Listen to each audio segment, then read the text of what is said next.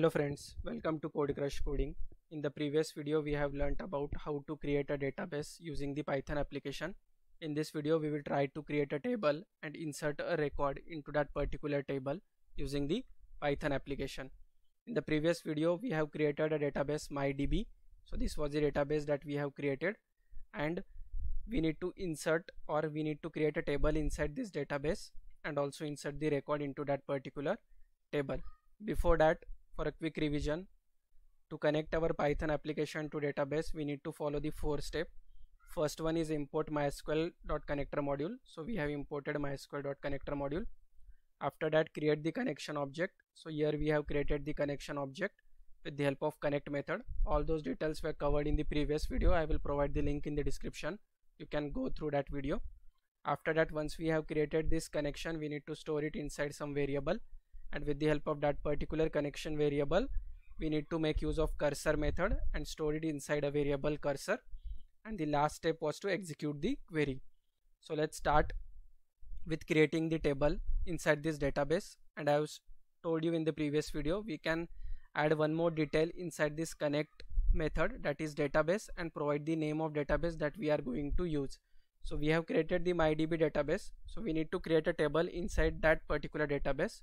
So we have provided here the detail that we need to use this particular database MyDB. Now let's create a table inside this database MyDB. So let's execute the query. So how to execute a query? Provide cursor.execute, and now we need to execute a query to create a table. So how to write the SQL query to create a table?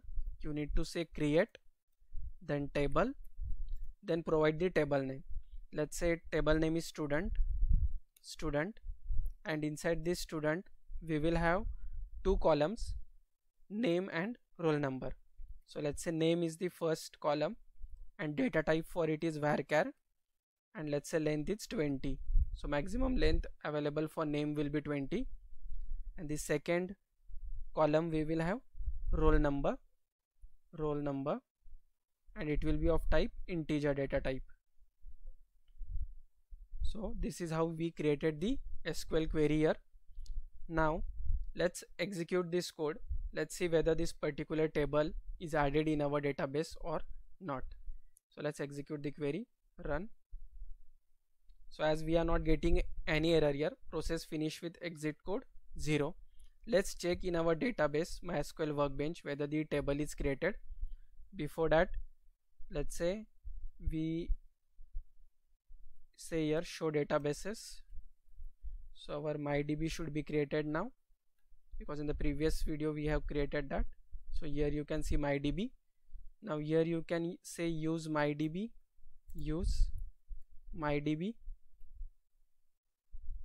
execute that query.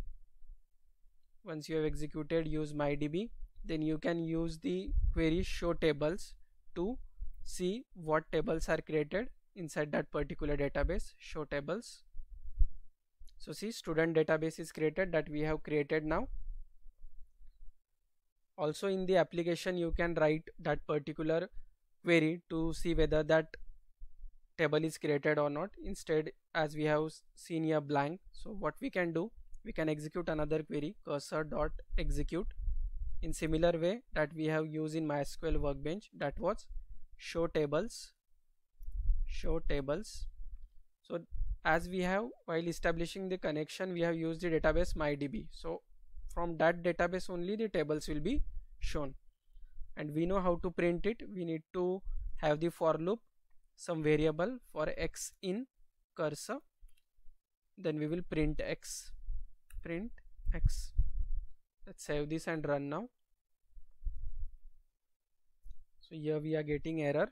What error we are getting here? We are getting the error table student already exists, because earlier we have created and now we are running again the code and we are saying to create this table statement. We need to remove this because the table is already created now. So let's save it and run now. So see, we are able to get this particular data student. So student table, only a single table is available in this particular database MyDB. Now what we will do, we will try to insert the data into a student table, because there is nothing inside the student table. Now let me show you inside the SQL workbench also.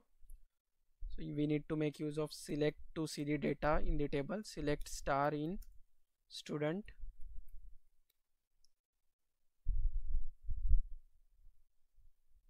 from select star from student. Let's execute this query.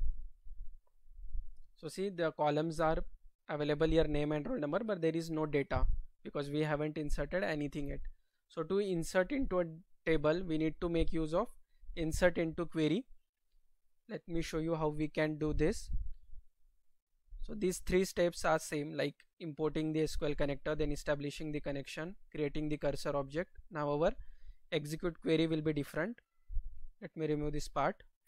And here, before executing the query, you need to create one string. You can provide any name here. I will provide SQL.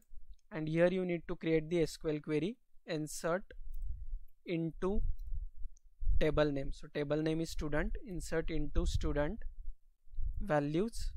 So the first column is the first column is our name and the second column is roll number, but here you need to provide some placeholders.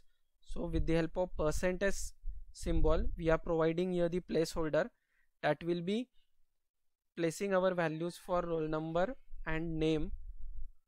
Once you have executed this, providing this statement, we need to provide the values for these placeholders. So how to provide the values? You can have the variable name any here.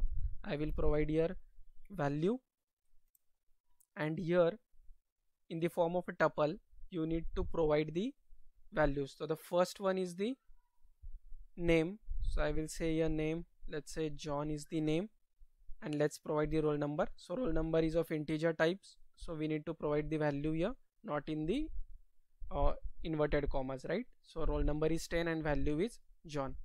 Now we will execute this query. So we know how to execute the query with the help of cursor object dot execute. And now earlier we were directly providing the query inside this method, but this time we have created one string which is our SQL query, and there are some placeholders to store the exact value, and here we have provided the value. So these two particular variables we need to pass to this execute method. So let's pass it SQL comma value. So this execute method will internally insert our data, which is John and 10, into the table student. So once it is executed, let's save it and run our code now. So see here, we are not getting any error. It means our data should be stored, right? So let's check in database whether our data is inserted into table. Execute the query again, but still we are getting here blank. Why we are getting here blank? Because we have created this table. Now we are doing some modification inside this table. So you need to provide one more statement here after executing that particular query. So the statement is whatever connection object we have. So the connection object is mycon. So you need to say for this connection mycon dot commit. So commit is the method that you need to provide.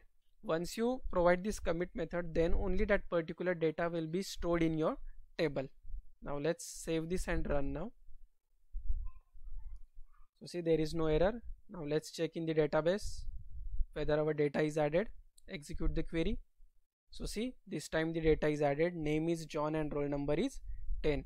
So always remember that you need to provide this additional statement here, mycon.commit, to save your changes.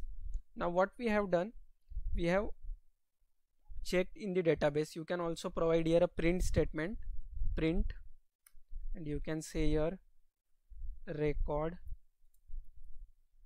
inserted ID. You can also have the ID for the record inserted. For this you need to make use of cursor object, cursor dot last row ID. This will print the ID for your record inserted. Now we have already inserted John and 10. Now let's change the value to some another name. Let's say Tom, and roll number is 20 this time. Let's save it and run now. So here we are inserting only the first record. That's why we are getting here 0 ID, but our record is inserted. We can check in the table here. Let me show you in the SQL workbench. Execute the query. So see, Tom and 20 is also inserted. Another way you can do here, instead of using this last row ID, you can also make use of row count. So that will show how many records are inserted. Let's change the value here. Let's say Sam and roll number is 30. Save it and run now. So see, record inserted. So number of record we have inserted is only 1, because only we have inserted this particular value, Sam and 30.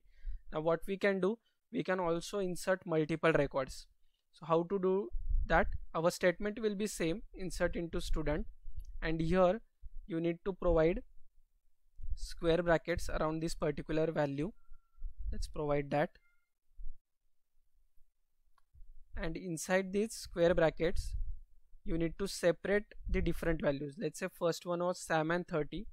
After that you will provide another value here, so that will be separated by the round brackets, and if you have multiple values then it will be separated by comma, then again the round brackets. Now this time we will add 3 records in a single go. So let's add that. Let's say name is ABC, then roll number is 40. After that another record, let's say XYZ, then roll number 50. And here instead of this method cursor.execute, you need to change it to execute many. Let me show you that. So cursor.execute many, and here you need to say provide the same values, which is our SQL, that is our string for inserting the data, and then the value. This time the value don't have a single value like the single rounded brackets, it has multiple values, and all these 3 records will be added now, and it will be shown here inside the row count, which will be 3 now because 3 records are inserted. Let me save this and run now. So see, record inserted, and here we have 3 count because we have inserted 3 records. Also what we can do here, so we have seen how to insert the record. Now what we will do, we will see what is the available data in the table inside the SQL workbench. Let me show you now. So see, this much data is added in our database table. So that's it in this video. We will cover another topics of the database connection in next video. Thank you for watching.